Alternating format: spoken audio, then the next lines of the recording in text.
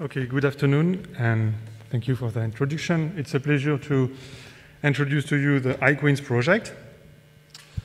So IQUINS goes for integrated quantum information at the nanoscale.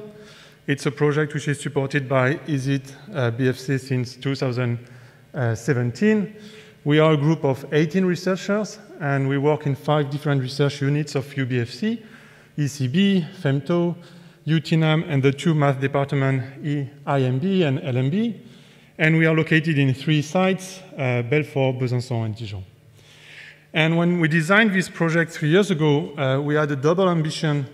The first ambition was to propose a coherent scientific program on quantum information at the level of UBFC, and also to build a multidisciplinary community of researchers working on the field. So, oops, sorry, this is very sensitive. Yeah, so maybe a few words about what quantum information is. So this is a very short talk, so I will just take one slide to give you an idea of what quantum information is. Quantum information starts when 2 of the main scientific revolutions of the 20th century meet, namely quantum mechanics and information theory. And the aim of quantum information is to develop some new information processing based on the property of quantum physics, and especially the non-classical property of quantum physics. So to give you just an illustration or an example of what quantum information is, I give so does it work? Oh, yeah. Okay, the picture of a bit and a qubit. In classical information theory, the basic unit of information is a bit, and it only takes 2 discrete, sorry, I cannot see. 2 discrete values, 0 and 1.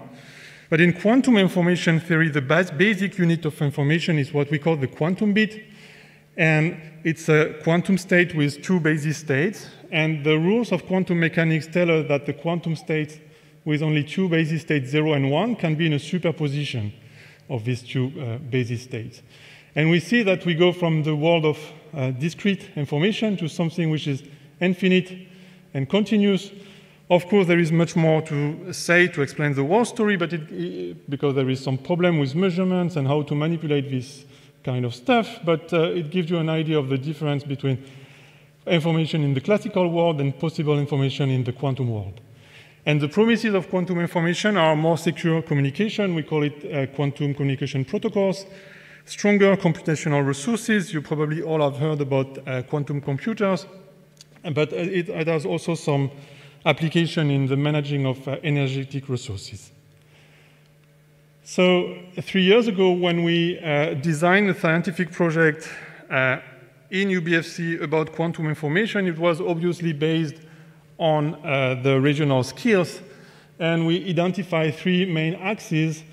The first axis was called geometry for quantum computation, and you will find here essentially people with mathematical or computer scientific background. In this topic, we essentially work with tensors. So quantum states are tensors, operators are matrices. So it's very easy, everything takes place on papers, and we can describe quantum algorithm and study some quantum properties like entanglement and contextuality in this formalism. But if we want to do real quantum computing, we need also a strong physical and theoretical foundation, and this is what's the topic 2 of our project, which is quantum control. You have to imagine that quantum systems are very delicate and fragile objects because essentially of the environment, and you need some strong physical, theoretical physics background and foundation to describe the possible interaction and how you are going to manipulate these quantum states. And finally, in the last 2 days of this ISITE-UBFC meetings, we have seen that at UBFC we have the chance to have some important skills in quantum optics, and well, we hope in this project to demonstrate that quantum plasmonics and quantum optics are very good candidates to support quantum information and the corresponding development of quantum technology. So in the next 3 slides, I will give some example of realization that we did over the last 3 years It's not exhaustive, but I try to give some representation of the type of question we have been asking in the different topics of this project. So here, for instance, this is what I was working on at the beginning of the project. Someone like Michel Plana, Femto ST, also was interested by this type of picture.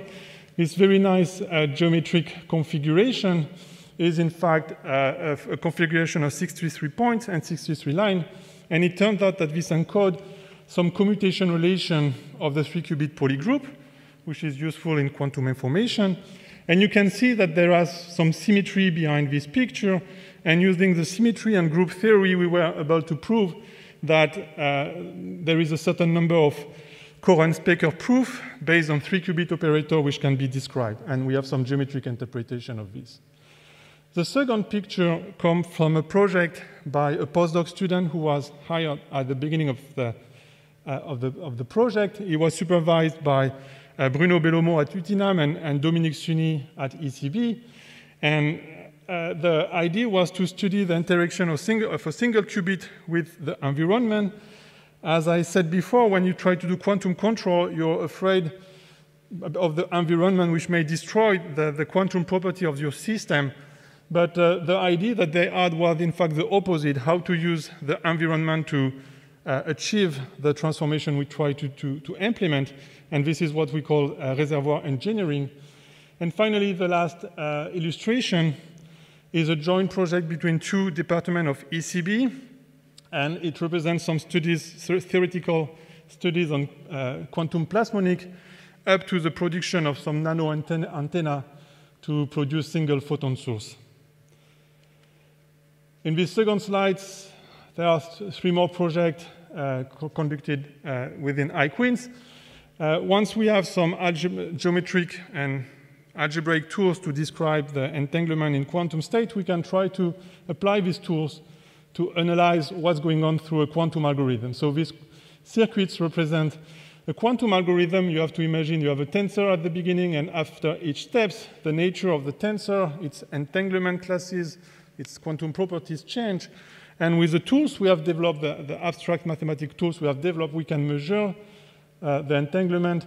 And this is, in fact, a PhD subject of my student, Hamza Shafali, who is defending in 2 days his PhD in Belfort. This is another study by postdoc students, also supervised by Bruno Bellomo and Dominique Suni, about controlling atoms in cavity by external fields. And here, we saw in the previous slide that we can produce ISITE-BFC single photon source. Here is an experiment about, which was conducted by Mathieu Chauvet at Femto, and about detecting single photon, and here the photon in the mid-infrared spectrum. This is more recent works. The first picture illustrates another project of my student, because we had this algebraic equation to define these quantum properties such as entanglement. My student got this idea of using machine learning techniques to teach the machine how to recognize this algebraic equation and how to find such equation, even in the case that we cannot calculate it. And he conducted his project with an algebraic geometer in the United States, Luc Oding, and they published a nice paper in Quantum Information Processing a few months ago. This picture illustrates another work of Dominique Suni about the tennis racket effect. When you throw a racket, it rotates, but there is also a flip. And they find some geometric interpretation of these phenomena using Riemann surfaces. And amazingly, this has some application to quantum control as well. And this last picture represents an experiment conducted at Femto ST by Fabrice Deveau and Eric Lance regarding the correlation between twin entangled photons through Hong-Hu-Mandel interferometers. And the novelty of their research is the fact that they were working in high dimension. There was 1,500 spatial modes, something like 1,000 temporal mode as well. So it was almost a million dimension systems, and they were able to show that the correlation was indeed the one predicted by quantum mechanics. So as I said at the beginning, the objective of the IQUINS project was double. One was to conduct some research on quantum information and to present this research at the UBFC level, but we also wanted to create and build a community of people interested in the subject, and in this sense, the ISITE project helps us, because it helps us to get stronger relation among ourselves inside our community. We organize some joint meetings, we co-supervise some PhDs, and we also co-supervise some postdoc between different institutes. By inviting researchers from abroad, we were able also to have stronger international collaboration, and as a byproduct, our project also had some impact on the training program at UBFC, because now there is at least 3 courses on quantum information. One is taught at UTBM in the computer science engineering degree, one in the ISITE Master PPN, and one in the graduate school for PhD students. And when I mean quantum information course, it's not the course on quantum physics, which mentioned quantum information. It's really a course where we are going to teach quantum algorithm to students and eventually implement some quantum algorithm on simulators. Finally, a couple of perspectives. At the end of the project, it appears to us that there is some new direction to take, especially in the direction of computer science. Alain Giorgetti from FEMTO, who is a member of the project, pointed out the interest in defining formal proof and verification of quantum algorithm, and we have a PhD program ongoing on this. We used machine learning techniques for studying entanglement at the mathematical level, but maybe it could be used also for developing quantum control. And as I tried to show you, we have some platform to do quantum computation, to produce single photon sources, detectors, entangled photon. What about trying to implement some small quantum algorithm, quantum protocols? There is a currently submitted project by some member of the group on quantum technology and energy. And there is also some ongoing collaboration between FEMTO, ST, and Aurea Technology. Aurea Technology is a company which produces and sells photon sources and photon detector. I have just one slide left to summarize our project in some figures. So IQUINS is an active group publishing papers and defending their work in conferences. Thanks to the project, we organized some meetings and workshops, internationals. We invited 11 PhD students, we trained 11 PhD students within this program, and 3 of our colleagues got their habilitation since 2017. And there are 7 more projects which were validated on quantum information since 2017. It was not project supported by the whole consortium, more like small groups, sometimes only one researcher, but it shows how we are active on the field. And more important than figures are people. And so this is a list of the 18 permanent researchers which are members of our group, according to the institute. So if you work on the first axis 1 of ISITE, you probably know some of these people. I should have added the list of students, but I didn't have enough room. And I would like to thank my collaborator who helped me to write this project 3 years ago, and most importantly, helped me to run the project since 3 years. Thank you for your attention. Thank you. So it's probably a very good example of what we can do together, and that we are stronger at the level of UBFC than alone together. Yeah, what was clear? Just one question. Oh. Yeah, you can comment if you want. No, just to your remark, what was clear when we wrote this project 3 years ago is that none of the 5 research institutes involved could say that they cover all aspects of quantum information, but when we gather the 5 of us, we see that the variety of topics on quantum information that we are capable of addressing is quite interesting.